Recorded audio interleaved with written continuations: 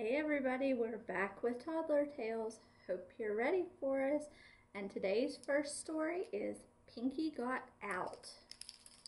Today's schedule: field trip day, a tour of the zoo. Welcome students. This is home of Pinky the Flamingo. Welcome to the zoo. Showing you around is my favorite thing to do, said the zookeeper. These birds always stick together, so today, be like a flamingo and stay with your flock. Uh-oh, said Penny.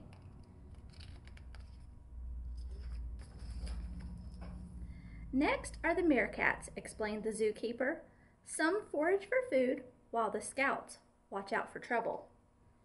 Pinky got out, said Penny. Some seals hold their breath while sleeping underwater, said the zookeeper. Look. Pinky got out, said Penny. Have you seen Pinky? Asked Penny. Who? Asked Mia. Pinky, said Penny. The python can grow as long as a garden hose, said the zookeeper. Pinky, said Joey. He got out, said Penny. There's Pinky, said Penny and Max. Don't be silly, said the zookeeper. This is for giraffes only.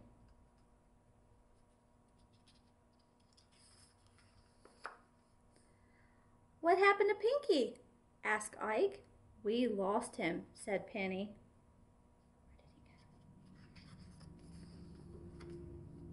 It's a myth that ostriches stick their heads in the sand to hide, said the zookeeper.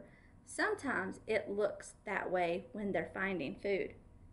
Pinky got out, said Penny.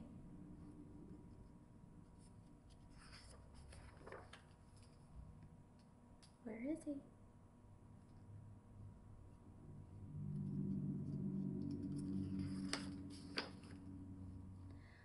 We're coming to the zoo shop, which is the end of our tour, said the zookeeper. Remember, a flock always stays together.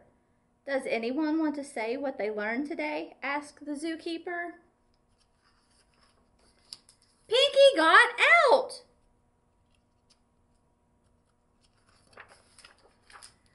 Bye-bye, Pinky, said Penny. Squawk!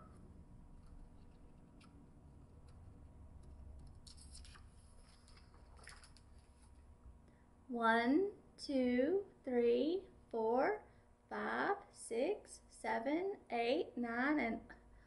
Wait, said the zookeeper. Where's Pinky?